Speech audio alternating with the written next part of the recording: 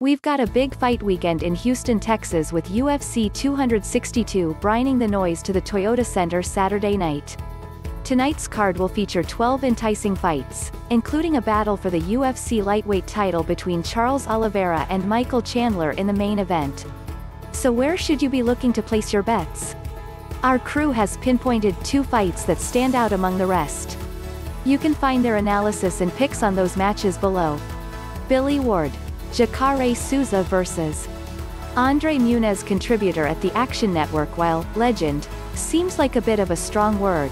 Well-regarded 41-year-old veteran Ronaldo, Jacare Souza takes on up-and-comer Andre Muniz to close out the UFC 262 prelims. Jacare is riding a 3-fight losing streak, while 31-year-old Muniz has had his hand raised after his 6 previous outings, 2 in the UFC.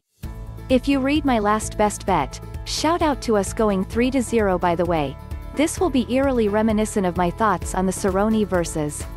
Morono fight. Jacare is 41, coming off 3 losses, with the last one being a weird KO at the hands of a seated Kevin Holland.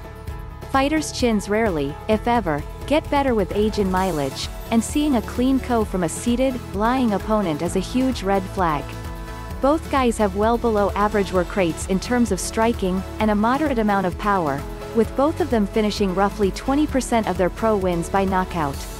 With that said, given the age-related durability and hand speed concerns, I don't see this ending well for Souza if it does.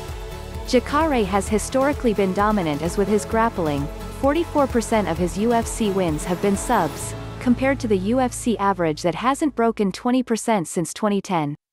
Unfortunately for him, Muniz is also an exceptional Jiu-Jitsu player, as the third-degree black belt has 13 submission wins himself, and has never been submitted in an MMA fight.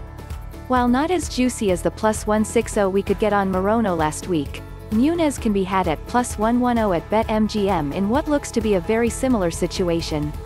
I'll take the younger, rising fighter over the aged name, especially when their styles so closely mirror each other. Muniz takes this one. The pick: Andre Muniz ML, +110, Sean Zerillo, Jacare Souza vs. Andre Muniz Betting Analyst, the Action NetworkI'm going in the opposite direction of my colleague on this fight. Muniz has a significant reach advantage, +6 inches, in this matchup, but he doesn't make the most of his length. He's much more of a grappling specialist and could be out of his depth going against a superior wrestler and grappler in Souza. Jacare is also the better striker and carries more power. Unless Jacare's chin is completely shot, or unless his athleticism has fallen off the table in his 40s, it's difficult to see where Muniz has the advantage in this fight.